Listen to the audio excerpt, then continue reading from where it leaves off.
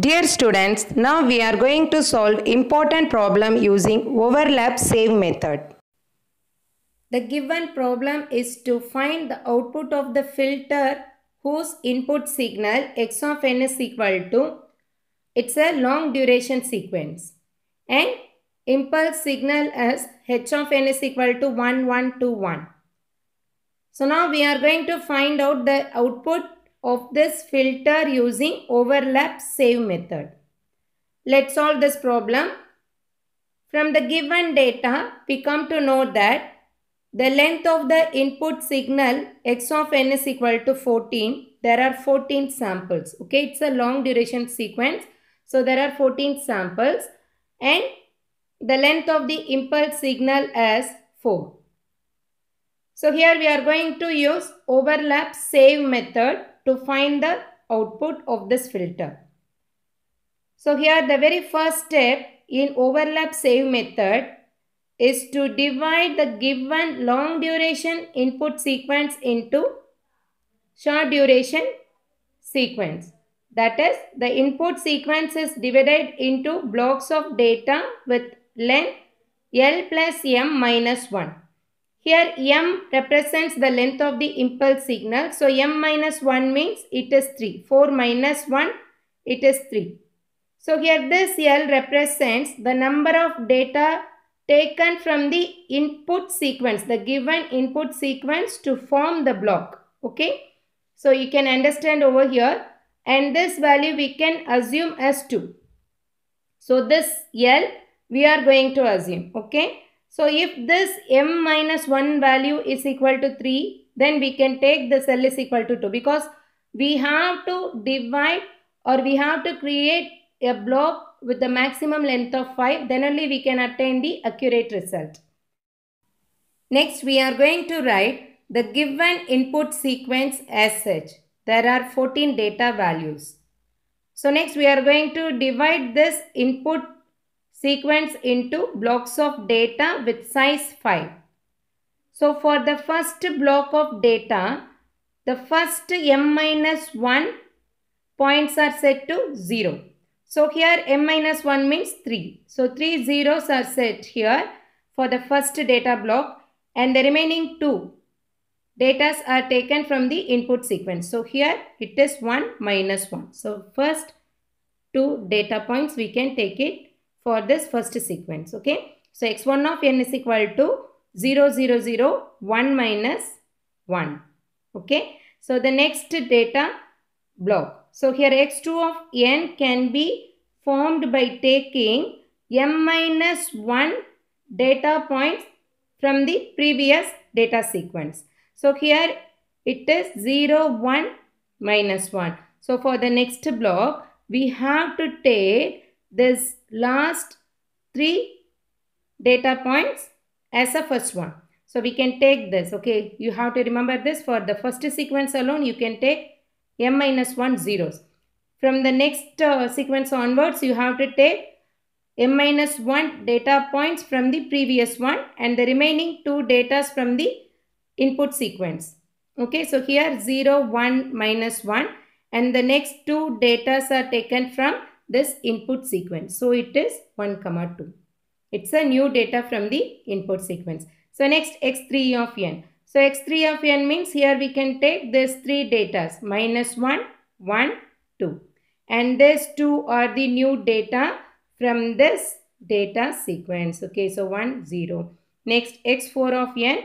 Then we have to take these 3 bits. Okay, so 2, 1, 0. And the last 2 here it is from data point. Okay, so 1, minus 4. Similarly, we can form x5 of n, x6 of n, x7 of n, x8 of n. So we can take 2, 2 likewise. Here it is 2, here it is 2, and then 2, and finally this 2. So in this x7 of n, you come to know that 2, 1, 0, that is these 3 data points, correct? So we can take it here, and these 2 are new, correct? New data from the given data sequence. These 2 are the last data, correct? So from the given data, 1, 1 is the last 2 datas, right? So for this next, we can take this 3 bits 0, 1, 1. So x8 of n is equal to 0, 1, 1. The remaining terms we can put 0, 0 because we have included all the new data from the input data sequence. So we can simply say 0, 0. But in the last 3 sequences or then the last 3 places, there is a value 1. So for this one, we can create one more data block. So we can write 1, 0, 0, finally 0, 0. Now these 3 sequences or the samples are 0 only. So we can stop at that point. After dividing the long duration input sequence into blocks of data, the next step is to find the circular convolution for each data block with an impulse response. So now we are going to find out the response of each data block. So y1 of n is equal to x1 of n, circular convolution with h of n. So here in case of circular convolution, we have to ensure that the size of both the sequences are same. But here in this problem, they have given h of n is equal to 4. Here x1 of n is equal to 5, the number of samples. So for that, we have to add 1, 0 in this impulse response. Okay, actually impulse response is 1, 1 to 1 alone. For making this size as 5, we have to add 1, 0 here. Is that okay? So next we are going to find out the circular convolution for these 2 sequences. So here we are going to use matrix multiplication method. So for that method we can take h of n in matrix form. Here it is n by n matrix multiplied with x1 of n matrix. It is a column matrix that is equal to y1 of n. So here you can take this h of n like this. You have to remember always for this overlap save method you can take h of n because this value is standard. H of n is standard. This x1 of n, x2 of n, this values can be changed for next sequences. Okay, so we can write h of n. So this is the format, as you all know, that 1, that is the first value of this h of n. The remaining values we can write it in the reverse order. So first value we can write as such and the remaining values we can write it in the reverse order. So 1, 0, 1, 2, 1. That is the first row. Correct? We have already discussed this matrix multiplication method in the previous lecture video. You can refer that video for further clarification. Okay. For the second row, we have to make a circular shift. So the second row can be written like this. This one come here. Okay. Then this one comes to the first position. So 1, 1, 0, 1, 2. Then 2, 1, 1, 0, 1. Then 1, 2, 1, 1, 0. Then 0, 1, 2, 1, 1. And that is multiplied with this x1 of n. So x1 of n is 0, 0, 0, 1 minus 1. As you all know that the first 3 values are 0 here. Right? The same concept, row with column multiplication. Okay, so 0 plus 0 plus 0 plus 2 minus 1. Okay, so likewise we can multiply this matrix method and finally we can get y1 of n is equal to, here it is 1 minus 1 minus 1 1 0. Okay, this is y1 of n. Similarly we can get y2 of n. Y2 of n is equal to x2 of n, circular convolution with h of n. Again here we can use matrix multiplication method. H of n, x2 of n is equal to y2 of n. Correct? So as I told you earlier, you can keep this h of n as such for all the output sequences. So we can write the h of n matrix as such and we can write the x2 of n 0, 1, minus 1, 1, 2. Then we can obtain the y2 of n value as 3, 6, 2, 2, 2. Correct? So this is the y2 of n. We are going to find out y3 of n is equal to x3 of n, circular convolution with h of n.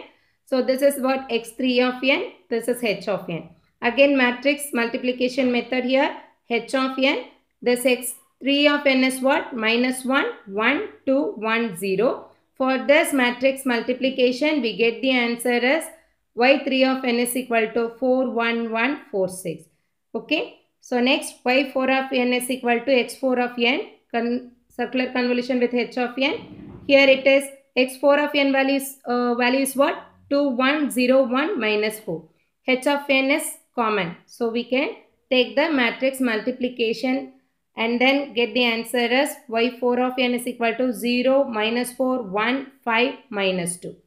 So then y5 of n is equal to x5 of n, circular convolution with h of n. So here x5 of n value is what? 0, 1, minus 4, 3, 2. Okay, h of n is common. Then we can get y5 of n is equal to 4, 8, minus 1, 1, minus 2. So next one is y6 of n. So here x6 of n, circular convolution with h of n. So x6 of n is what? Minus 4, 3, 2, 1, 0. For this x6 of n, the convoluted value is y6 of n is equal to 0, 0, minus 3, 5, 8. So the same way we can find out the values of y7 of n and y8 of n. Okay, that is the output for the sequences. Okay. Then we can take the circular convolution for the last sequence x9 of n. So y9 of n is equal to x9 of n, circular convolution with h of n. So here x9 of n is equal to what? 1, 0, 0, 0, 0. Here it is h of n 1, 1, 2, 1, 0. Again the matrix multiplication method. Here we can get the y9 of n is equal to 1, 1, 2, 1, 0. Okay. So here we have obtained the responses for each data blocks. The last step in this overlap save method is to discard m-1 data points from each output block. So in the first input sequence, we have set m-1 zeros. From second sequence onwards, we have taken m-1 data points from the previous data blocks, right? So it may create some corruption in the output side. In order to get the original output blocks, we have to discard m-1 data from each output block. Okay, so here we are going to discard m-1 data points. So for that, first we have to write all the output block of data. So output block of data, here it is y1 of n is equal to 1, minus 1, minus 1, 1, 0. y2 of n is equal to 3, 6, 2, 2, 2. y3 of n is equal to 4, 1, 1, 1, 4, 6. Sorry. Likewise, we have to write all output sequences here. After writing the output sequences, we have to discard m-1 data points. Here m-1 means 3.